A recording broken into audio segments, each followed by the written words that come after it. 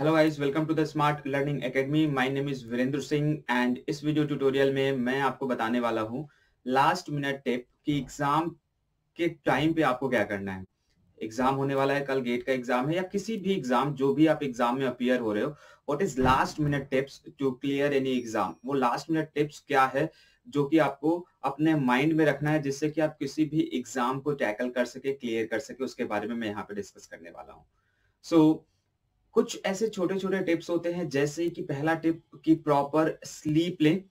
अगर मैं पहले टिप की बात करूं तो आपको क्या करना है, पहले प्रॉपर स्लीप लेना है, नींद लेनी है आपको। अगर नींद प्रॉपर नहीं लगे तो आपका जो ब्रेन फंक्शनैलिटी होगा उस वो थोड़ा सा डिस्टर्ब हो जाता है सुबह सुबह। अगर आप नींद भी नहीं ले रहे हो, जबरदस्ती का पढ़े जा रहे हो पढ़े जा रहे हो पढ़े जा रहे हो, और जब एग्जाम के टाइम पे बैठे हो तो उस वक्त आपका माइंड जितनी एनर्जी से काम करना चाहिए उतनी एनर्जी से काम नहीं करेगा। सो पहला टिप जो है, आपको नींद भरपूर लेनी है। कम से कम 5 से 6 घंटे एटलीस्ट आपको नींद लेनी है। दूसरे टिप के बारे में बात करूं तो सुबह उठने के बाद कोई भी रिवीजन कॉपी या कुछ भी टच नहीं करना है। Don't touch anything, any book, any material, any sources और anything in the morning of examination. अगर आप सुबह सुबह किसी चीज को जब टच करते हो ना, तो क्या होता है, हमारा ब्रेन जो होता है लेयर बाय लेयर चीजों को रिमेंबर करता है। जब लेयर बाय लेयर चीजों को रिमेंबर करता है ना, तो हम अगर सुबह पढ़ेंगे ना, जब एग्जाम हॉल में बैठेंगे, तो वो सारी चीजें हमारे दिमाग में आती रहेंगी, सारी चीजें हमारे दिमाग में आती रहेंगी। क्या कि जो हम सुबह सुबह पढ़े रहेंगे, पीछे का सारा चीज ओवरलैप हो जाएगा। जो पीछे की चीजें पढ़ी हुई होती हैं वो पूरा का पूरा ओवरलैप हो जाता है।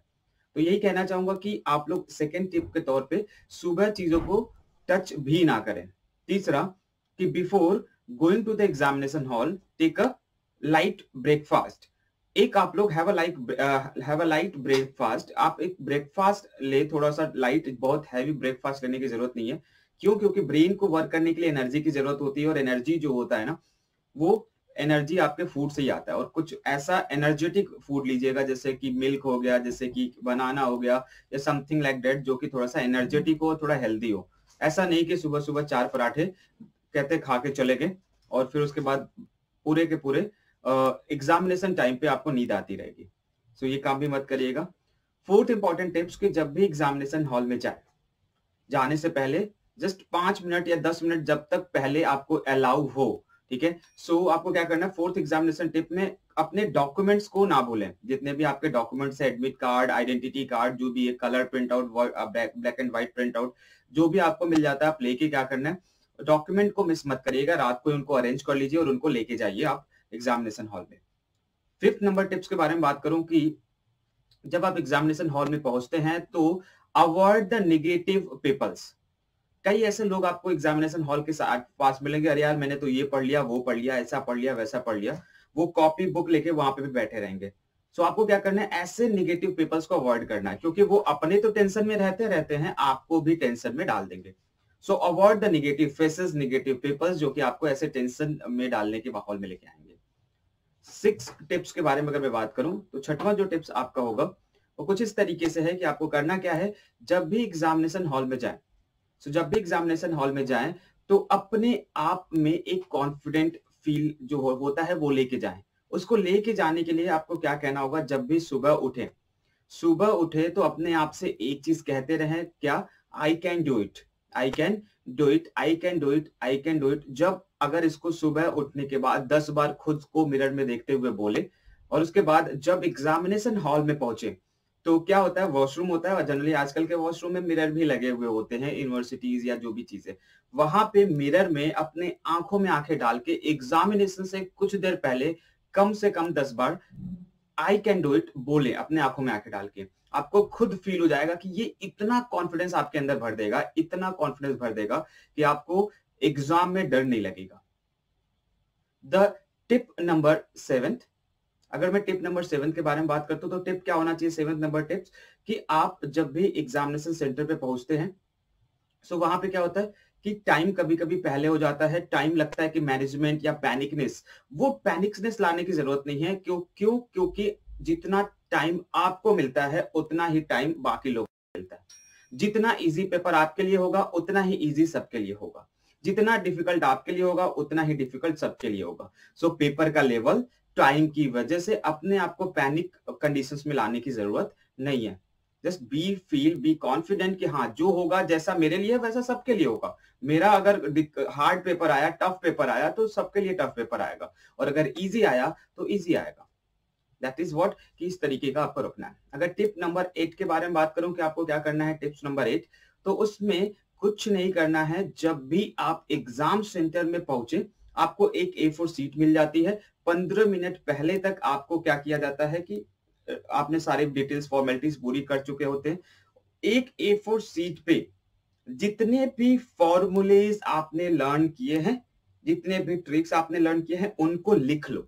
उस 15 मिनट में छोटे छोटे कोड्स, ट्रिक्स, फॉर्मुलेज एंड सारी चीजें लिख लो। वो सारी चीजें जब आप लिख लोगे ना, तो जब ड्यूरिंग द एग्जाम कभी कभी चीजें स्किप हो जाती हैं। कभी जब हम बहुत ज्यादा सोचने लगते हैं, कभी आप इस टॉपिक से, कभी इस टॉपिक से, तो ड्यूरिंग द एग्जाम वो स्किप हो जाता है। लेकिन बिफोर द एग्जाम आपके पास वो लिखा रहता है। ये चीज आप करके देखना, आपको किसी ना किसी क्वेश्चन में ऐसा होगा कि फॉर्मूला स्किप हो जाएगा, लेकिन आप पहले से याद था, पहले से लिखे हुए थे, तो आपने वो काम आ जाएगा।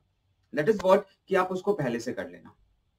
टिप नंबर 9, कि ये एक सिर्फ एग्जाम है, जिंदगी नहीं है। ये याद रखना, ठीक है, कि एग्जाम ही है और जिंदगी नहीं है। ऐसे गेट एग्जाम है तो वैसे डीबीटी है, वैसे CSIR सिर्फ एक एग्जाम है, जिंदगी नहीं है। जो एग्जाम होता है वो जिंदगी में होता है, एग्जाम में जिंदगी नहीं होती, ये ध्यान रखना। इतना सीरियस नहीं हो जाना है कि पता लगा कुछ इतना ज्यादा डर गए, इतना ज्यादा परेशान हो गए कि जिंदगी हो गई। जब हम इस चीज को इतनी वैल्यू देने लगते हैं तो हम डर जाते हैं। तो वो जब जिस दिन आप उसको ये समझोगे कि सिर्फ एक एग्जाम है, बचपन से इतने एग्जाम देते आए हैं, तो इस एग्जाम को भी दे लेंगे, क्लियर कर लेंगे। अपना मेहनत हमने कर लिया है, अपना एफर्ट हमने दे दिया है, तो डरने की जरूरत नहीं है। ठीक है, डरने की जरूरत नहीं है। जो आपका काम था वो आपने बेस्ट दे दिया है। So the tip number 10, the last tip. अगर लास्ट टिप के बारे में बात करूं तो ये टिप है, कहते हैं एक छोटा सा लाइन पे, इस पे मैं बोलना चाहूंगा कि आप कहते हैं जिंदगी या कोई एग्जाम, कोई सर्कमस्टेंसेस, कोई इंसान या कोई भी चीज तब तक आपको नहीं हरा सकता जब तक कि आप खुद से हार ना मान लो। सो लास्ट मिनट तक अपने आप से हार नहीं माननी है। ध्यान देना कि चाहे शुरू के 4 क्वेश्चंस आए, चाहे बाद के 4 क्वेश्चंस आए, चाहे जैसे भी हो, ये हार नहीं मानना है। हार आपको नहीं मानना है। याद रखना कि अगर जब आपने अपने आप से हार मान लिया, उसी वक्त आपकी हार होना शुरू हो जाएगा। बाकी एग्जाम्स हो, चाहे पेपर का लेवल हो, चाहे कोई भी हो, वो आपको नहीं हरा सकता। और हमेशा ध्यान रखना कि अपने कॉमन सेंस को साथ लेके चलना। जितने भी मैं कॉमन सेंस, जितने भी टिप्स आपको पढ़ाता रहा हूं, उन कॉमन सेंस को साथ लेके चलना, वो बहुत ही हेल्प करेंगे आपके एग्जामिनेशन के लिए। So all the very best to all of you, जो लोग भी अपकमिंग एग्जाम में अपीयर हो रहे हैं, चाहे गेट हो या जो भी एग्जाम आगे आने वाले हैं। Thank you so much guys for watching this video. और मैं आपको बता दूं, मैं अनअकैडमी प्लस पे लाइव पढ़ाता हूं, आप लोग जुड़ सकते हैं CSIR के लिए। मेरा रेफरल कोड है VIREN to get the 10% discount, या आप लोग SLA पे जुड़ सकते हैं टेस्ट, वेरियस टेस्ट सीरीज के लिए। Thank you so much for watching guys.